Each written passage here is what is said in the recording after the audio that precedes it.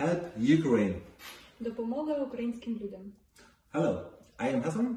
I'm living in Germany, and this is Mary. She is from Ukraine, from Dnipro. Привіт, я Марія з України, живу в Дніпрі, і це Хасан, який живе в Німеччині, місто Любек. I know Mary from our tuning business, and we had many contacts. And when the attacks began in Ukraine, I was shocked and was asking if everything is okay, what happened there. Коли розпочалася атака з України, Хасан запитав мене, чи я в порядку, та запропонував мені свою допомогу. Тому що ми знайомі вже багато років і працюємо у напрямку тюнінгу не перший рік. At this situation, at this date, I had the luck that I had an apartment free, and so I pleased them to come here to be safe. And yeah, she directly drove with the car and came to Lübeck. Після того, як розпочалася атака, Хасан запропонував мені апартаменти безкоштовно та допомагає мені зараз з розташуванням у Німеччині. Here in Germany, and many Germans are really ready to help. We have people like Steve, Cooper, Franziska. A group was about 30, 40, 50 people who are now trying to help for people they have no housing possibilities. Тут у Німеччині багато людей готові допомогти. У Хасана є друг волонтер Стів з Франческою та ще група із 30-40 осіб, які допомагають українцям, і вони готові їхати на кордон для того, щоб забрати і розташувати людей тут, у Німеччині. The main target is to give the people who have no housing the possibility that they are in safe places. Основна ціль – це допомогти людям, які залишилися без житла, тобто надати їм притулок. Because we offer our help manually and got a lot of questions, we want to speak about the things which are frequently asked. Так як люди задають багато питань стосовно розташувань, ми спробуємо відповісти на найбільш популярні запитання, які ви нас питаєте.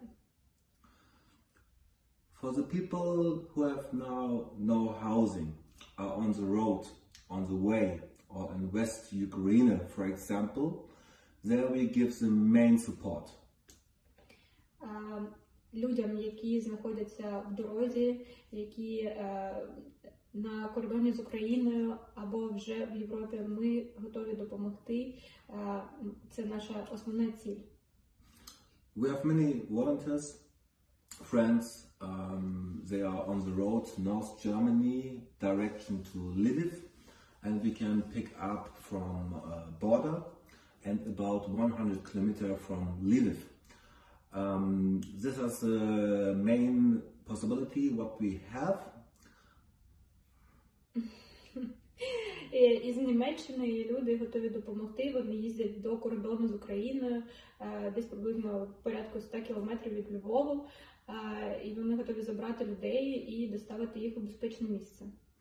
Also we have some buses going to Poland, for example, Warsaw, for people who have no housing possibilities, and pick them up there too. Також вони готові поїхати до Варшави, до Польщі та допомогти людям, які не мають місця проживання там. For people who come here by own car or by train and have no housing possibilities and are able to come by themselves, also we can try to find an apartment. Людям, які приїдуть сюди на своєму власному автомобілі або на поїзді, ми також зможемо знайти місце розташування. If you need this help for housing possibility, it is important that we know how much people you are, which ages, male or female, the age of the children, yeah, we must know.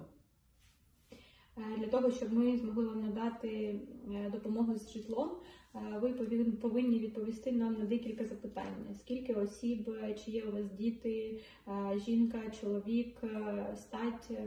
Ось такі прості питання. If you come yourself or you need to pick up, we need to know it 1 to 2 days before, please. Якщо ви хочете, щоб ми вас забрали, то ви повинні повідомити нас за 2 дні. If you get from us the help and we organize the help for you, yeah, please don't worry, we will come, yeah. The people, my friends, will come and pick you up. Otherwise, the buses go there and have no people to pick up, yeah. Якщо ви звернулися до нас з допомогою, то, будь ласка, очікуйте цієї допомоги, тому що є люди, які звертаються, але не приходять і не можуть. Автобус їде порожній. One another question is how the housings are. Ще одне запитання, які ж апартаменти ви нам будете тут давати для проживання? Of course, we try to offer the people housing possibilities where they feel comfortable. Звичайно, ми намагаємося надати апартаменти, які комфортні для проживання людей. But you need to know that this is not Dubai 5-star plus, yeah, all-included hotels, yeah? Але ви повинні розуміти, що це не дубайський готель з 5 зірками, де все включено. Some are more nice, some are standards, but better than to stay homeless, better to stay without housing, or better to stay between any bombs. Якісь апартаменти краще, якісь стандартні, якісь нормальні, але це краще, аніж ховатися від бомб. We have several people in these apartments. We can give you also the contact where you can ask, but we don't know really before which apartment it will be, but we can say all apartments are okay to live in safe place. Ми маємо декілька людей, які вже поселилися в апартаментах. Ми можемо дати вам контакти для того, щоб ви запитали у них, як вони. Але ми не можемо давати вам гарантії, в які апартаменти вас розмістять. What happens when you arrive in Germany? Що трапиться, коли ви приїдете до Німеччини?